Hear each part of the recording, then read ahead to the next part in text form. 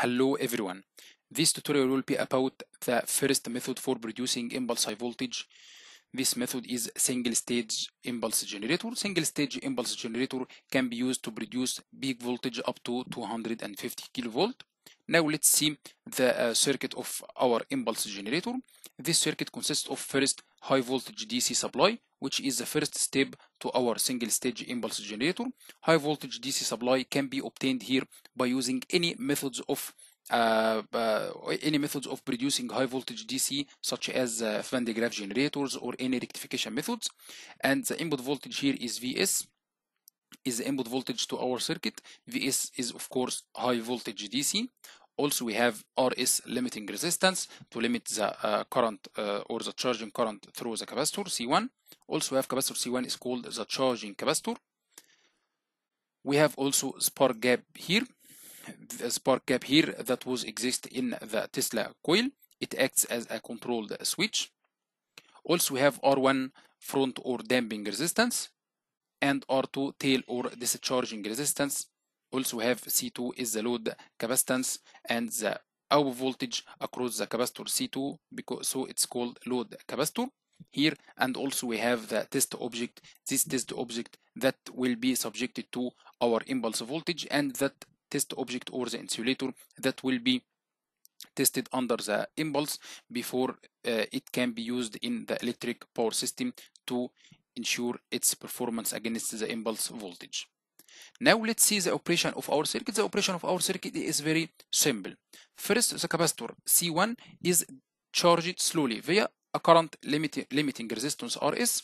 The main function of this resistor is first to limit the current or the charging current through the capacitor, and the second mission is to slow the time taken for C1 to charge. And also the spark gap here, the stress or the voltage across the spark gap increases as the capacitor C1 is charged. As the DC voltage is raised slowly, the stress or the voltage across the spark gap increases until the air in the air gap breaks down. When the air breaks down, the spark gap now conducts, and the capacitor C1 now discharges into the circuit, which consists of C2, R1, and R2. The voltage appearing across the test object here, this voltage, which is V output of T, has the shape of impulse waveform. Also resistance R1 will primarily damp the circuit and controls the front time.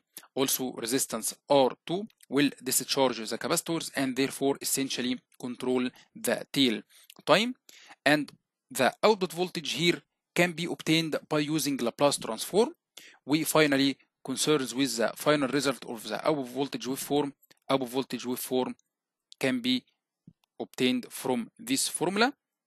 I repeat, this equation is obtained by using Laplace transform.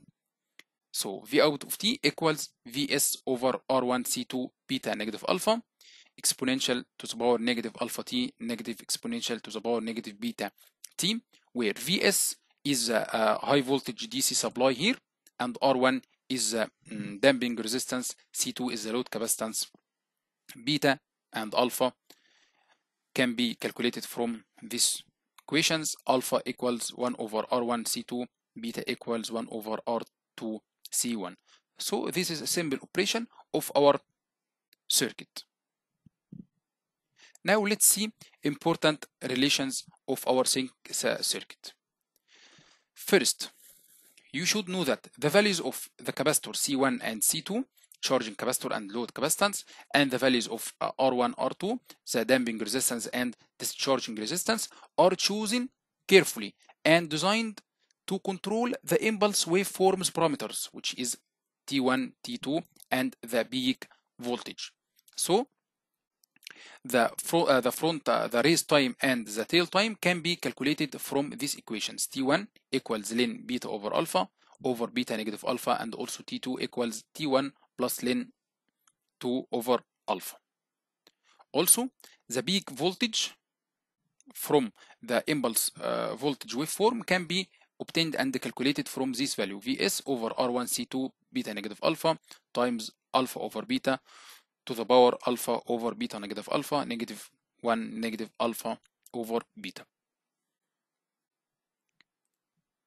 Also, there is an important parameter which is the impulse efficiency. Impulse efficiency here describes the performance of our impulse generator.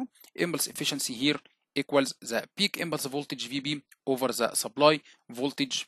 So the result of this ratio will be this value.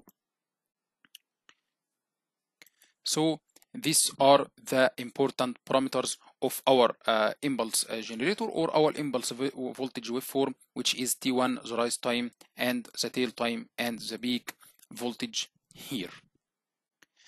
Now let's discuss the difficulties with using single stage impulse generator for higher voltages. If we use this single stage impulse generator for voltage higher than 250 kilovolt, single stage impulse generator which has been discussed earlier may be used for voltage up to 250 kilovolts. Beyond this voltage, this single stage impulse circuit will be inconvenient for the following reasons.